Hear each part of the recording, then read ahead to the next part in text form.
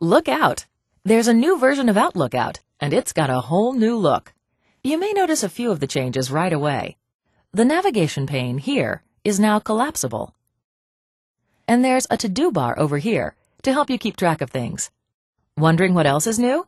The first time you create a new message or open one you receive, you'll notice some really big changes. I'll click New here and show you exactly what I mean. The top of the window for this new message is where the new design is most obvious. This area here, called the ribbon, displays the commands you need and keeps them in front of you. To help you better understand how to use the ribbon, let's look at its three basic components. First, you'll see that there are tabs here at the top. Each tab is focused on a major activity area.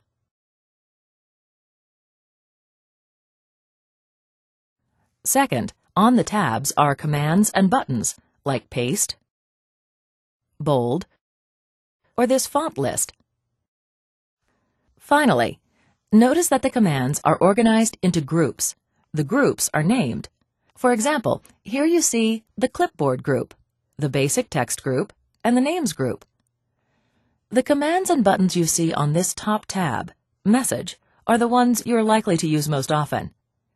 There's one last thing to notice about the groups, and that's this symbol here. When you see this, it means you have more things to choose from. I'll click it now to show you what I mean. Want to use an engraving effect in your message? No problem, it's here. But because research showed that engrave is used infrequently, it's tucked away. By keeping the ribbon uncluttered, it's easier to find everyday commands more quickly. You'll notice that the ribbon shows you tabs and commands appropriate for what you're doing. For example, when you're writing an email message, you'll see the Message and Options tabs. As you switch to different areas of Outlook, like the calendar, you'll see different tabs on the ribbon. Here's an appointment called Client Meeting. I'll double-click it to open it. Logically enough, it has an Appointment tab. Groups and commands here help you work with calendar entries.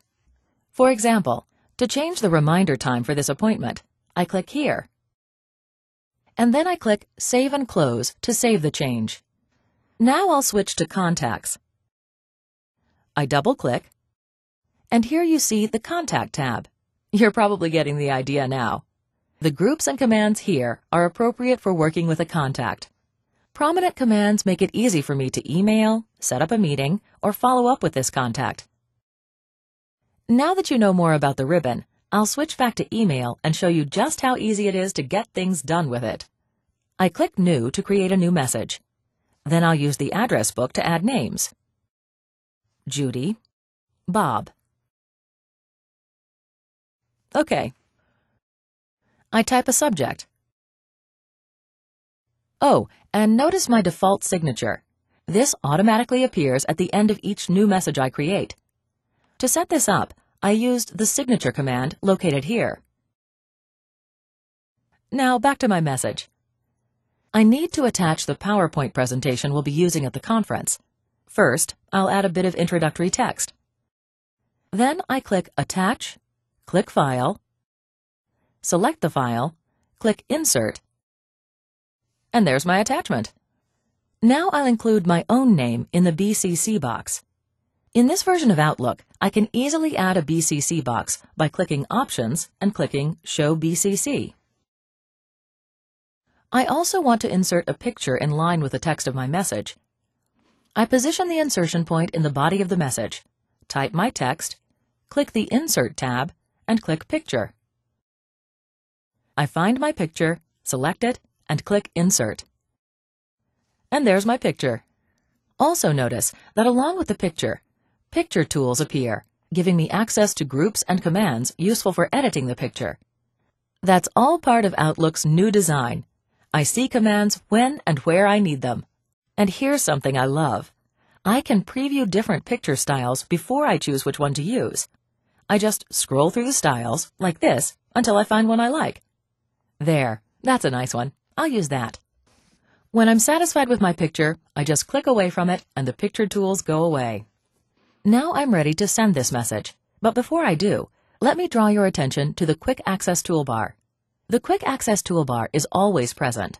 Why? Because some commands, such as Save, are so useful that you want them visible all the time. A few commands, save, undo, and repeat, are on the Quick Access toolbar right from the start. And with a simple right click, you can easily add your favorite commands. For example, I can easily add the BCC command. I click Options, right-click Show BCC, and click Add to Quick Access Toolbar. There. Showing or hiding BCC is easier than ever. And I'll click Send to send my message. You've seen how Outlook's new design helped me create and send a message quickly. Now I'll open this message and we'll take a look at how the new design helps with received messages too. Let's start with the Quick Access toolbar. You'll notice that the Previous and Next buttons become visible to help you read your mail. Notice anything missing? The BCC button isn't there. That's because your needs for a received message, like this one, are different from your needs for a message you're sending. Different needs mean different buttons.